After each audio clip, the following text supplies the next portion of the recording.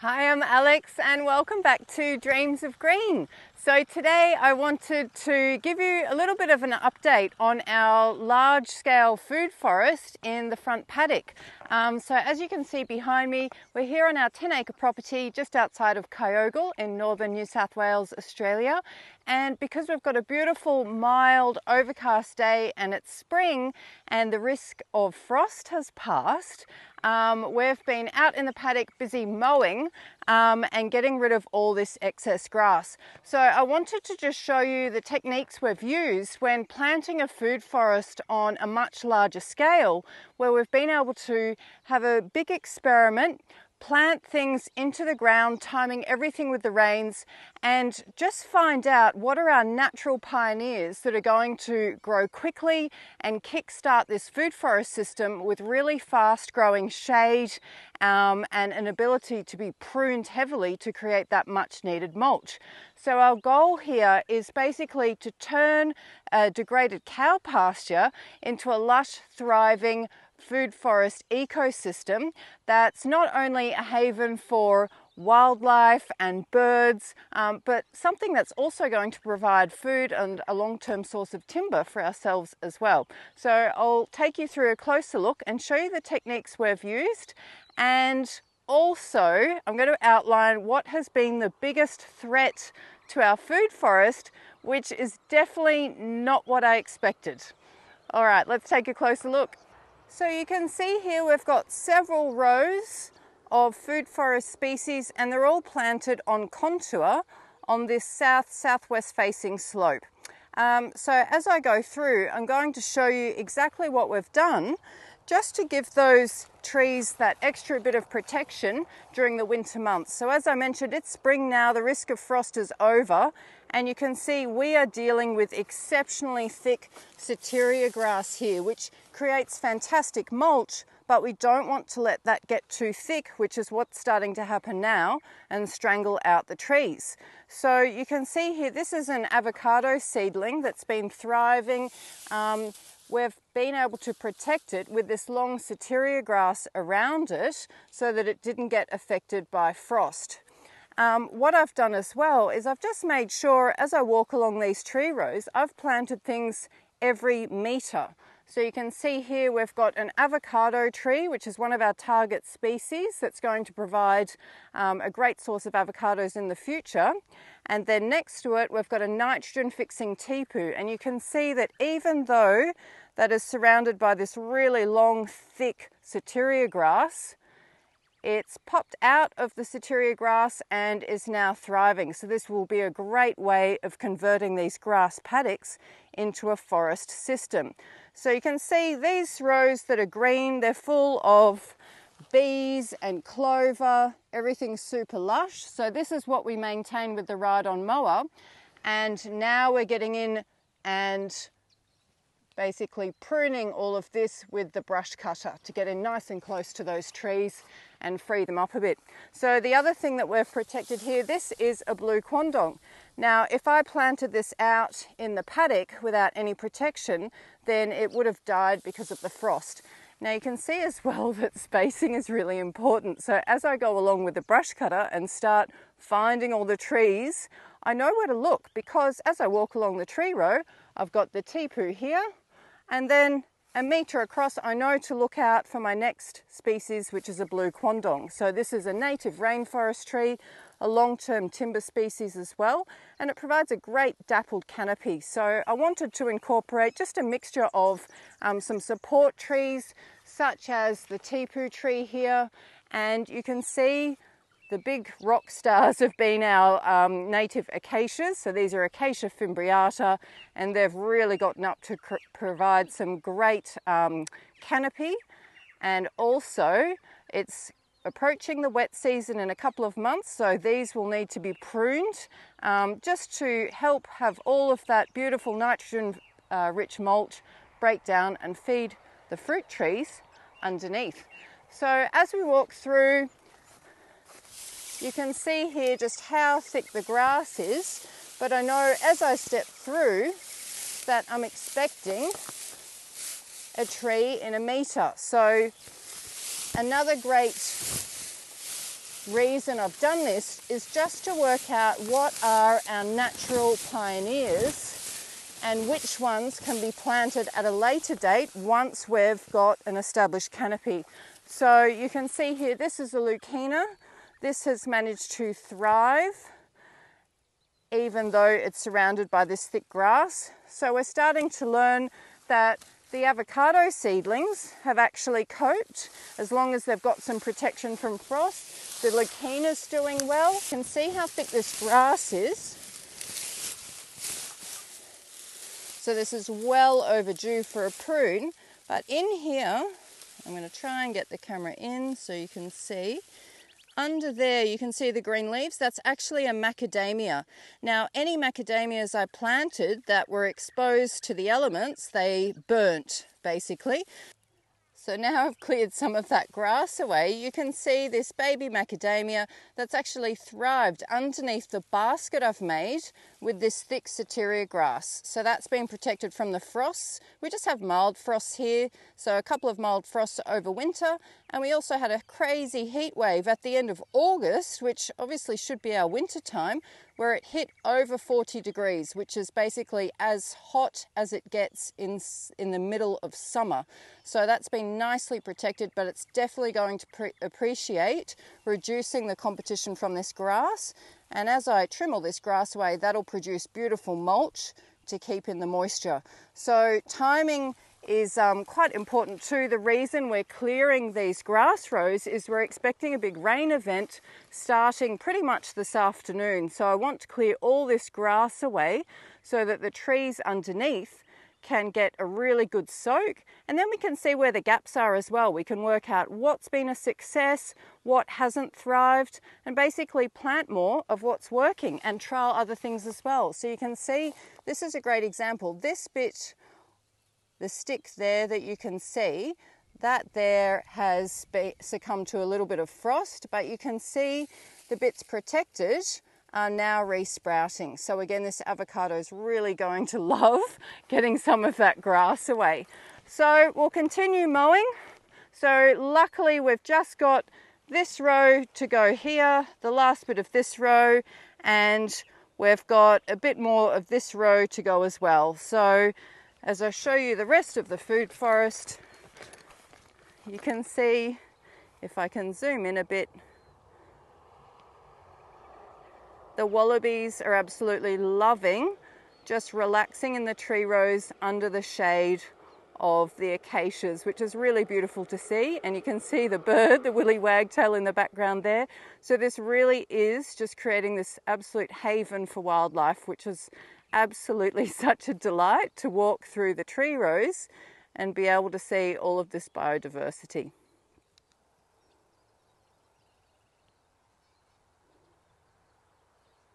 Okay, so now we're going to get into some mowing, and I'll show you the results after we've cleared all this grass, and we can have a look at what's been really successful and what just hasn't worked for us.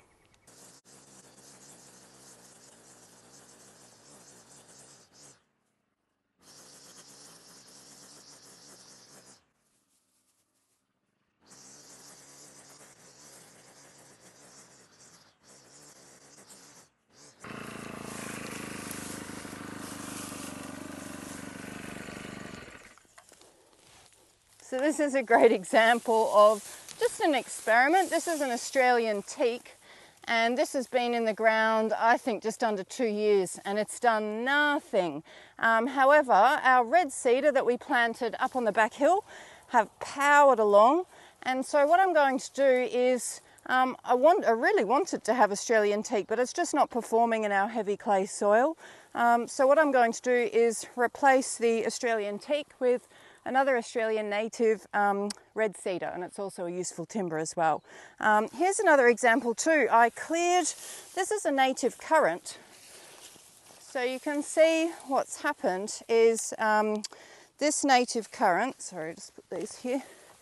I cleared the grass prematurely before the heat wave, and you can see the effect that the exposure to the sun has had. So this was lush and green with that canopy of the grass, and having that exposure to the sun you can see how the leaves are a bit burnt. I mean, these are quite tough, it'll bounce back, but that's just a reason why we've had this shade. So a big strategy now is going to basically be planting a heap more pigeon pea and acacia, our tephrosia, which I've pointed out in previous videos, which has been a really fast growing pioneer species, and we've discovered a Caliandra as well, and I got seed from Zaytuna Farm, Zaytuna Permaculture Farm, and that has been an absolute standout pioneer as well. So again, we've just looked at this as just a giant experiment. There's been no irrigation, no care. These rows I haven't touched in probably close to 18 months at least.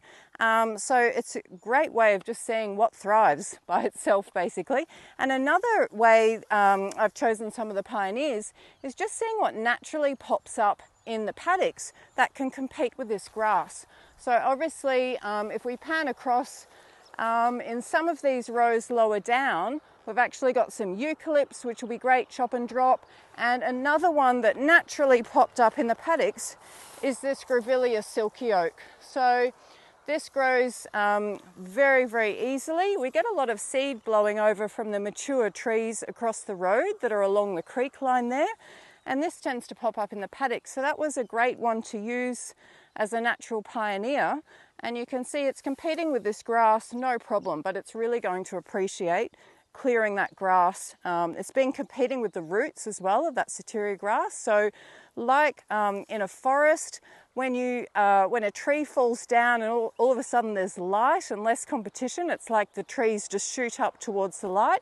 So I'm hoping, trying to mimic those natural systems, that's what's going to happen here as well. And the Grevillea silky oak's used overseas too to shade things like coffee plantations and also provide a long-term source of useful timber as well. So we'll keep mowing and hopefully we'll be finished in an hour or so.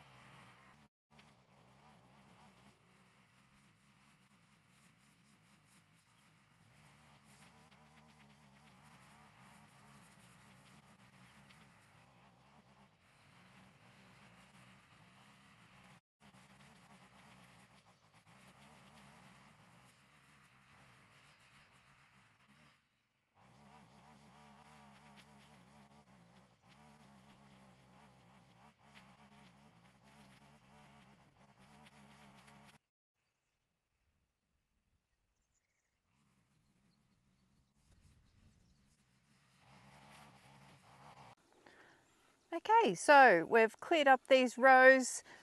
These young trees should be a lot happier now without all this competition from the grass. They can finally breathe. So we've had some good success here. We've got a bush lemon here. They grow naturally on the side of the road. We've got another tepu, which they've really started to shoot up. And a big surprise was the custard apples. So we've got a custard apple here, which is doing quite well. I thought they would be a little bit too sensitive, to be honest, but over the winter it's been completely covered in a grass basket just to protect it from the frost. And as we showed you earlier, we've got the silky oaks, some leucaena, and a few other support trees and fruit trees dotted in between. Now, as we go down to the next row, so what we've got is, we've got the magpies too. The magpies love coming in after we've mown because they tend to get all of the bugs. So as we come down, you can see we've had a few storms come through. So one of the disadvantages of the Acacia fimbriata, as you can see here, the growth is just extraordinary, but they do tend to split when we get storms. So you can see we've had to prune that back hard. We have lost a couple of them, but again, they're more sacrificial or support trees. So underneath here, you can see we've got an ice cream bean. Now, this was the first indication that something was wrong, because you can see the size of this ice cream bean here. What was happening is they were starting to fall down in the rows like dominoes, and it was just the ice cream bean. Anyway, we didn't realize, very sadly, a few months back we lost our 18-year-old cat, and what's happened is our cat was great at catching rabbits, rats and mice. What we noticed was when we were mowing, we had rats and mice scattering everywhere.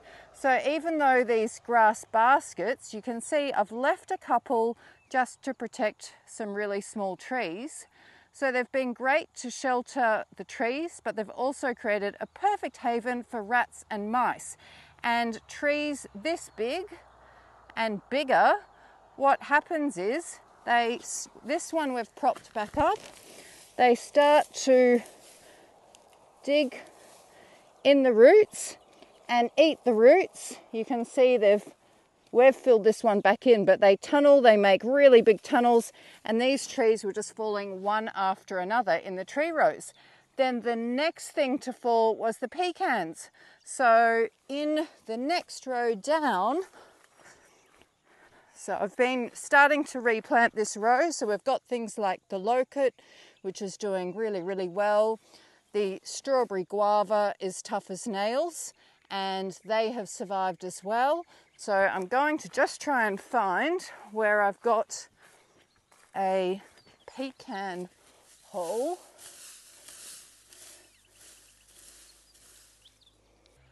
So here's a great example. Here's my hand, look at the size of that hole. So it may be bandicoots as well. And basically they've tunneled in, and what I found was just a series of sticks standing up in the holes. They chewed right through the base. So this had been a can that I'd used on a stake to mark where I'd planted the trees. You can see the size of that hole, unbelievable.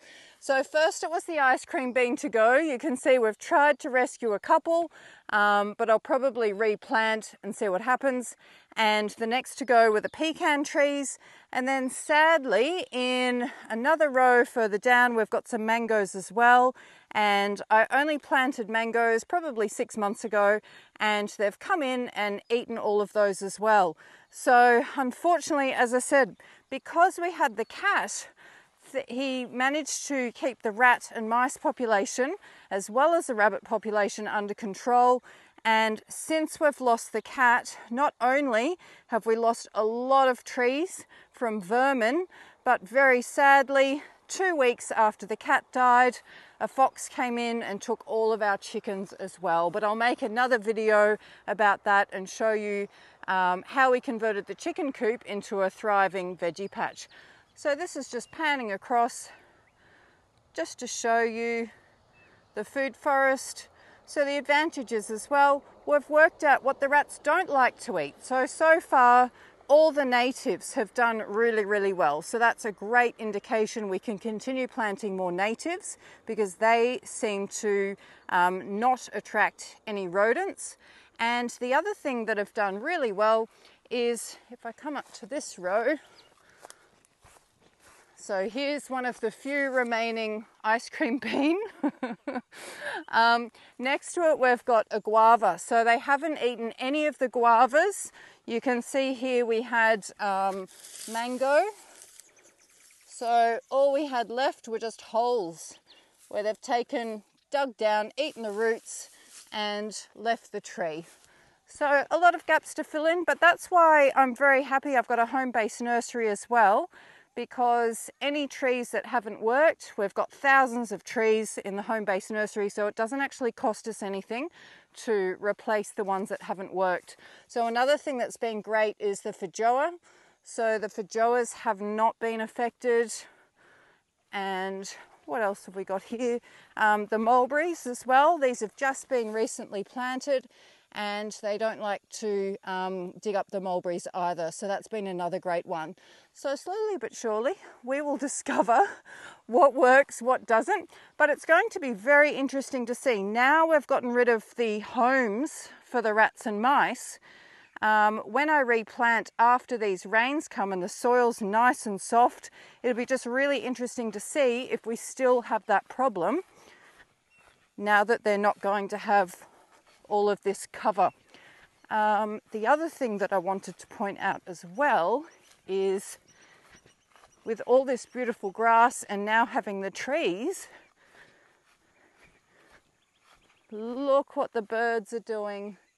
So I've had so many birds nesting in these young trees, and it's just really beautiful to see. So there you have it. There's a little update of what we're doing with the food forest this spring and how things have progressed. And if you have any suggestions whatsoever, if you yourself have had to deal with vermin or even bandicoots digging up your trees, eating the roots, please let me know in the comments. Obviously, I'm not a fan of poison, so I'm not going to be poisoning anything. We have a lot of magpies and crows and things that also eat vermin, so I don't want to use any poison. So I'm just looking for an organic solution. As I said, just removing the grass, that may work. If not, I'm going to try things like maybe cayenne pepper and things like that that might really deter them once they dig down. So we'll see how it goes, and I will keep you posted. Thanks for tuning in. I'll see you in the next one.